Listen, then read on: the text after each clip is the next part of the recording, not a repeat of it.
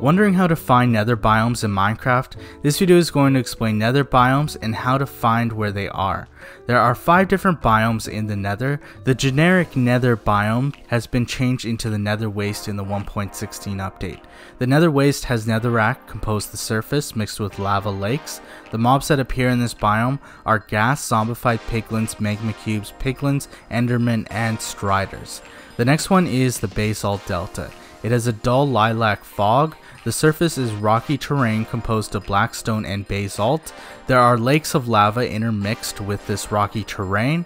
The mobs that appear in this biome are ghast, magma cubes, and striders.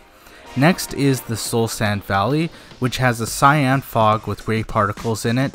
The surface is covered with soul sand, soul soil, and patches of gravel. There's also nether fossils on the surface. This is a new structure in the 1.16 update, and it is a grouping of bone blocks. Also a new structure is the Basalt Pillar, that is a 3x3 of basalt going from the ceiling to the floor.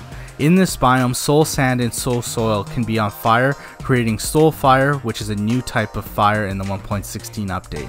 The mobs that can appear in this biome are skeleton, ghast, striders, and endermen. Next is the Crimson Forest biome. The biome has a red fog and glazing particles in it. The surface is covered in crimson nylium, netherrack, and nether wart blocks. The Crimson Forest is filled with a new structure called the Huge Crimson Fungus, which is another version of a tree.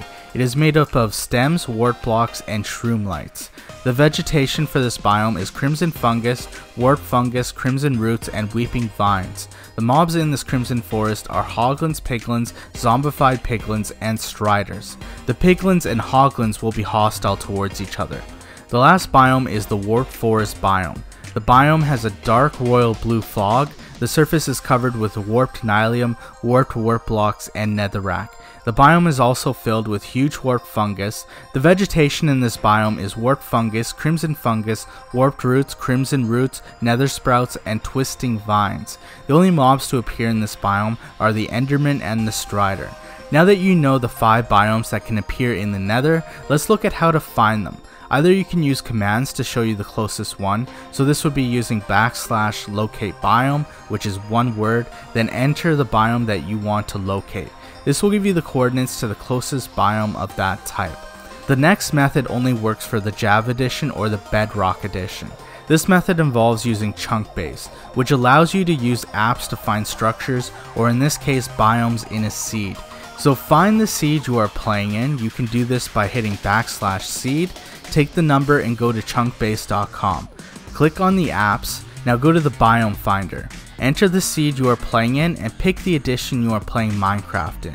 At the bottom of this page you can filter the biome you want to find or several biomes. To the right of this you can select which dimension you want and you can enter in the nether. Here you can see all the different biomes in the nether. If you want to filter to find a specific biome, click on the filter biome and put the biomes you want to look for.